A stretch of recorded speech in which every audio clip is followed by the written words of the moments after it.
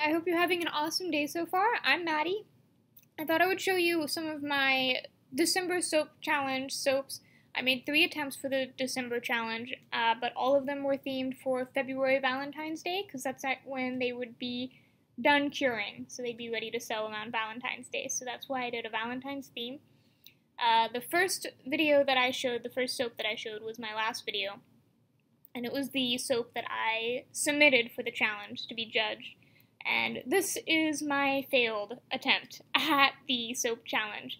It came out really good for a Valentine's soap and really, really good for a peppermint soap, but it wasn't a good lollipop swirl, so I wasn't super happy with it. But I thought I would show y'all because it's just past Valentine's Day. Happy late Valentine's Day. And it's going to make an awesome Valentine's soap.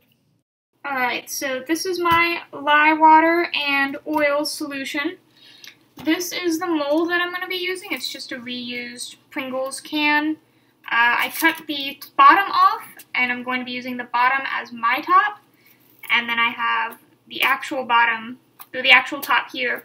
I have saran wrap on the outside and a hair tie to hold it all together, and then the actual lid that it came with. And then on the inside I have wax paper lined on the inside so that it's a little easier to unstick from the mold. It doesn't stick onto the can of Pringles. I'm going to be putting, before I pour it into this, that way I can hopefully throw some towels on top of it and keep it help it gel a little bit. That's my hope. If not, I don't think it's a huge deal, but these colors do look a lot better when they're gelled instead of just regular. I don't want it super thick for this, because it's a little bit of a time-consuming swirl, time-consuming thing. So I want it to be, everyone suggests that it's just at emulsion or just past emulsion. You don't want even any kind of a trace on it, which, well, let me make sure, yeah, this doesn't have any kind of a trace.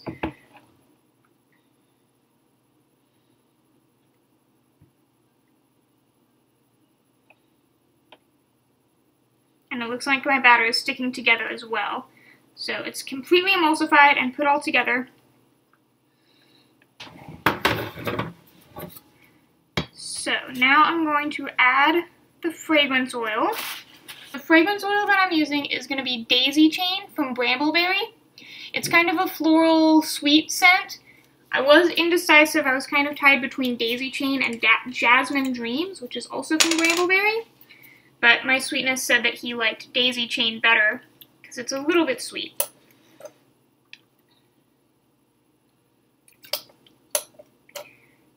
And I already checked that this fragrance does not accelerate, and it also does not discolor. That was a really big thing for this soap. I did not want a fragrance that discolored.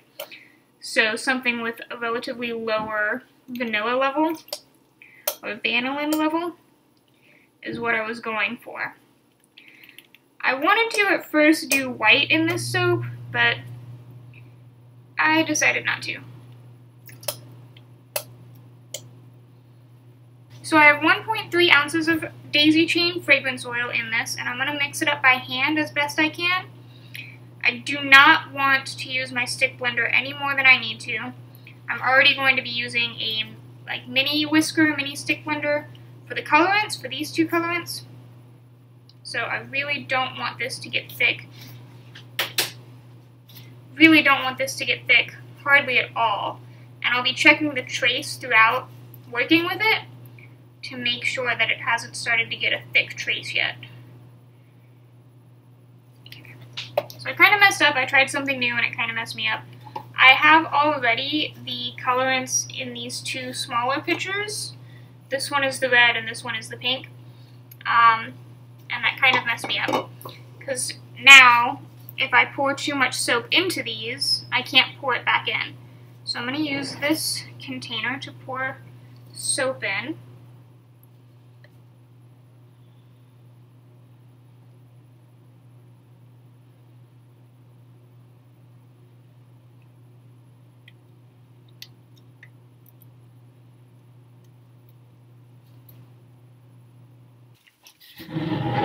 Alright, so I have in these two smaller containers, I have 9 ounces even, and in this bigger one, which is going to be my purple, I have like 11.5 to 12 ounces. And I wanted the purple to be a little bit bigger. The color scheme that I'm kind of working on, that I'm thinking of, is going to be pink, purple, red, purple. I'm hoping that's not too much color. I'm kind of hoping it's not. Should I do purple or white look good? Huh? Alright, so this is actually going to be white. I was going to do purple, but now I'm going to do white. And this is my titanium dioxide. I don't need a super lot. This measurement that I'm using is half a teaspoon, but I only need, this is half a tablespoon, but I only need half a teaspoon or so. So I'm hoping that that's enough white. If not, I can always add some more later.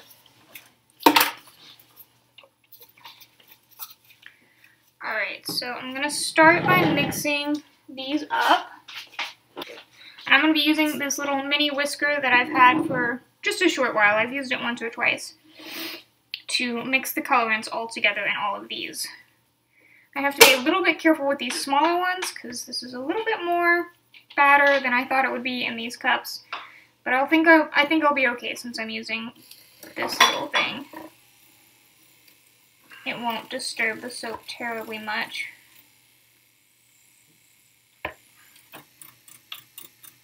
And I added to these containers first the mica that I was using and diluted it in these containers, whereas I normally have it in a separate container that I dilute it in and then pour it into my soap.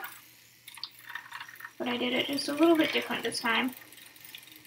Hopefully it doesn't cause too many problems. Hopefully. Okay, it's still got a pretty light trace. It is starting to trace, however, so I'll need to work kind of fast.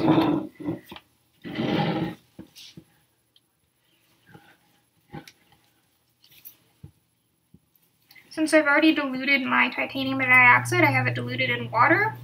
I don't need to worry about stick blending or mixing this super thoroughly the way I do these two micas that, even though I diluted them, they were still kind of solid, which I'll have to work on a little. My titanium dioxide is completely distilled in water all the way, so I think I will start with the white and then the red, white, and pink. I kind of don't want the red and the pink to touch, partly because they're kind of, you might be able to tell, the same shade almost. They're very similar to each other, which is part of the reason I want the soap to go through gel phase. That way the red will be a really vibrant red, and the pink will be really vibrant pink, because the pink I'm using is Pink Vibrance from Nurture Soap. So I'm hoping that this goes over well. That is what I'm hoping. And I don't think that they're quite as thick as I am thinking that they are and seeing that they are. Just because all three of these are, of course, the same batch, and the white is pretty thin. So I think it's just because I have these in such a small container that they look really thick. I'm hoping that that is the case.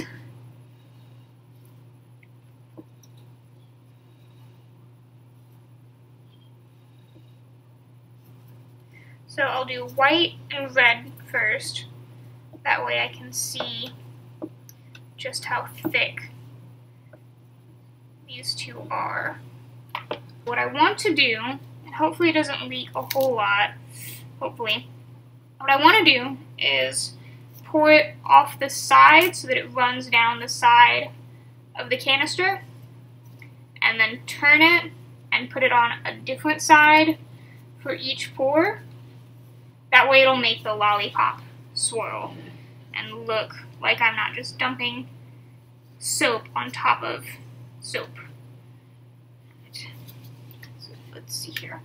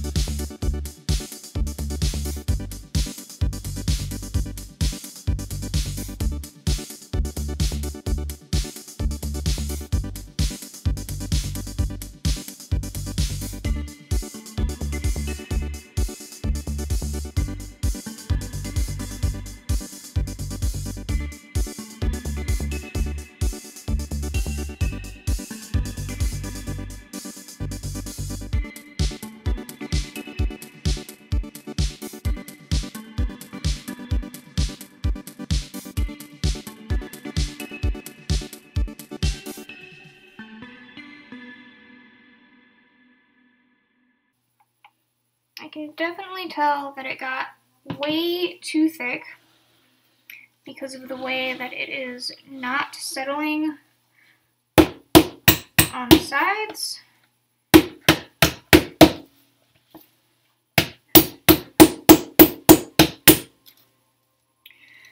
I can tell it's way too thick because on the inside it's kind of just plopping. Instead of running down the sides, it's just kind of staying there. You can kind of see on this outside.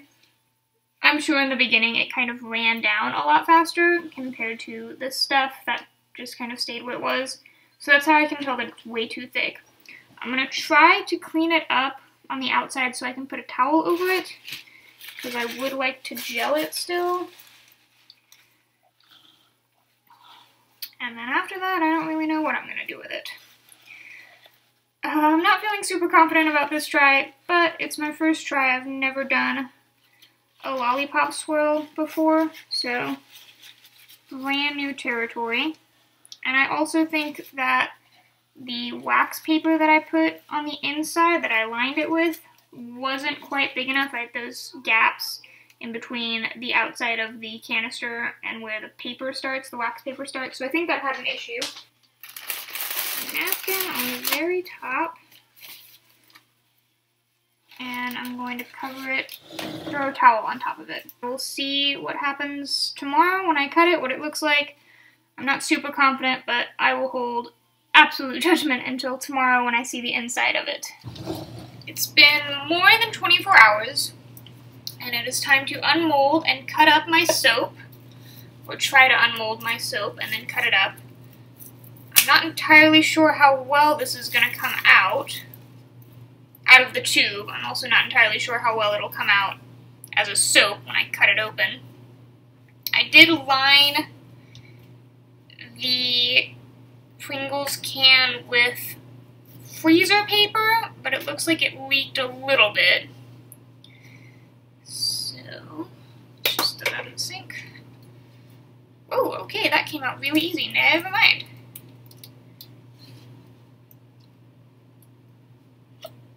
Alright, that was super easy. That was super easy. Okay. And now you can see where it kind of fell in the inside of this liner a couple of places. Alright, it's still kind of soft. I'm not entirely sure how I feel about that. Alright, let's do it at 2.5, and let's see what this looks like. Oh.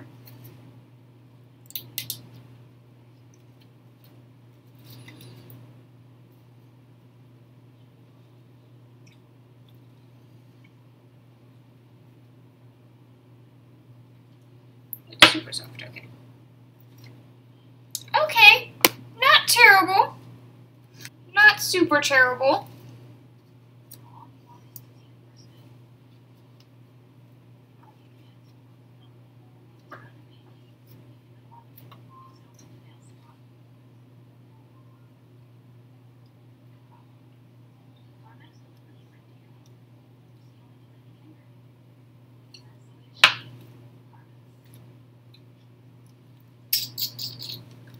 Alright, and there's the next one, and that's when it started to get really thick and didn't quite make the swirl.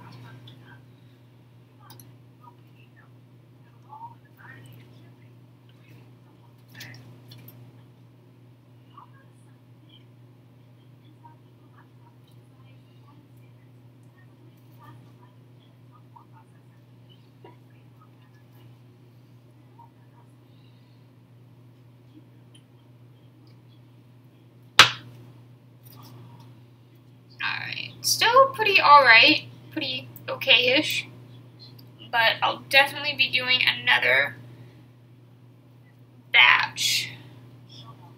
But I think these are still pretty good Valentine soaps.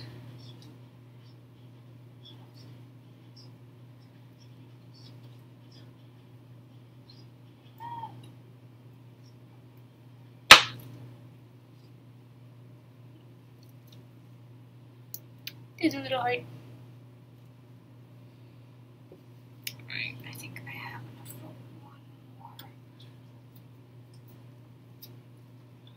Soap, two.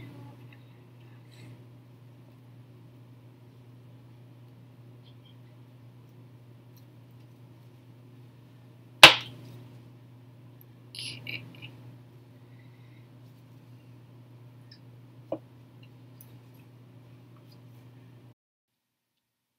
So at the end of that, while I was cutting, I was thinking really hard about my next batch. That's why I didn't say anything, and it cut off really abruptly, it seems. But these are the soaps that came out. This is how they came out. And they are really good Valentine soaps. I think they would have made better Christmas soaps and peppermints. I think they look really good. I've gotten several comments about them looking like peppermints. They smell super duper good. The daisy chain was a really good choice. Baby's breath has been a really popular fragrance for me.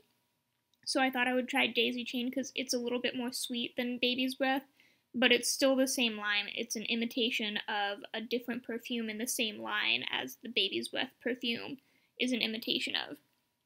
And I was a little bit anxious about these soaps because the goal of the December challenge was a lollipop swirl, so just as an idea, this is kind of what I was going for. And then this is what I actually got. So they are really good Valentine soaps. The color scheme is really nice. They smell beautiful. They smell awesome. It's just not what I was going for at the time. So I was a little bit disappointed at first, but they're beautiful soaps. They're awesome. I'm definitely going to be doing this method again. Both of these, I'll be doing it correctly again as well, but I'll definitely be doing this again with the thicker soap batter for Christmas time because I really do think they make an awesome, like, candied apple, candied pumpkin, or peppermint fragrance soap. They'd be perfect for Christmas time. They look awesome. And they look like little peppermints, little hard candies. So all three of these soaps, these are the two that I submitted. Oops. These are the two that I submitted. This one is Romeo, and this one is Juliet. And then this is the other soap, and all three of these are up on my Etsy shop. You can buy them individually. You can buy them individually by themselves or in a basket all together with lotion, 2 lip balms, and a body butter. I have a little basket for every season. I'm going to start doing one for almost every holiday and every season. And you can get a soap, a Valentine soap that smells super duper good, and a lotion and some lip balms, because everyone needs lip balms, and some body butter. Thanks for watching. I hope you enjoyed it, and I hope you have an awesome rest of your day. Bye!